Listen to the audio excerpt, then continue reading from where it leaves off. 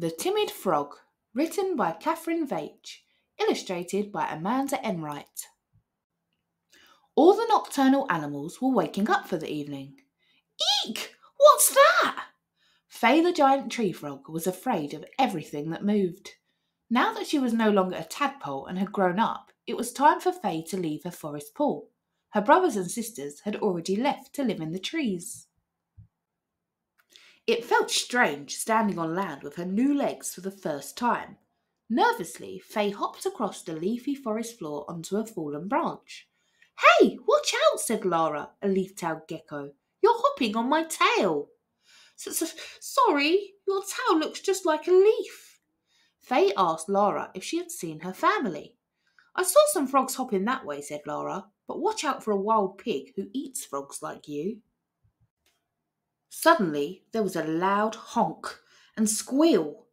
Fay remembered Lara's warning and darted inside a hollow log just in time.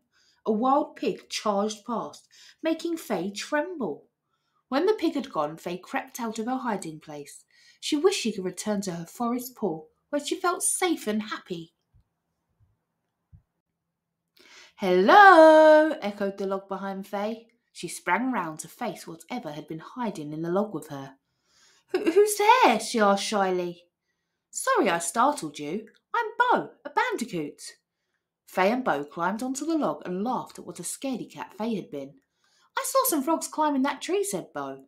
Fay was hopeful that she would soon see her family.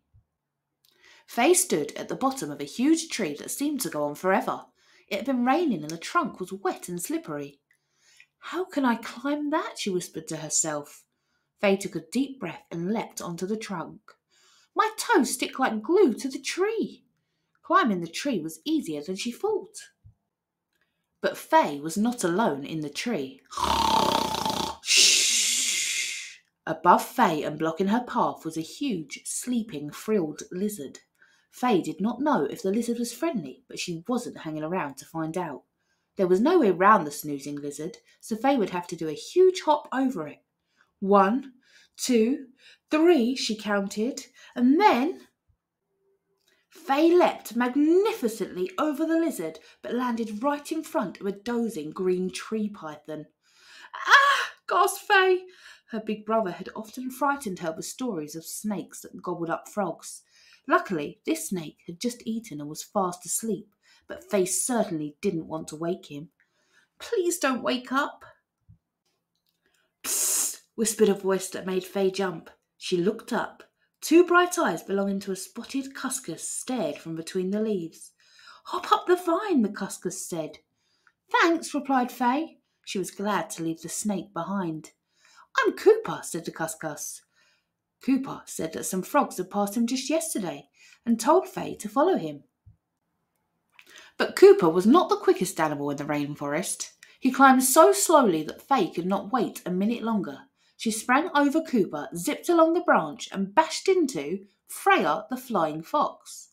"Who do we have here?" asked Freya between mouthfuls of fruit. "Don't worry," gulped Fay. "I'm not hanging around." And she hopped past Freya as fast as she could. Next, Fay met Sasha, the sugar glider, who had some bad news.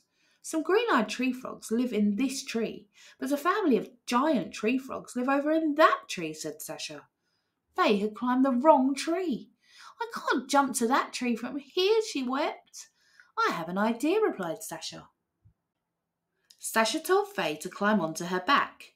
Fay clung on tight and screamed as they glided through the air. Thwack!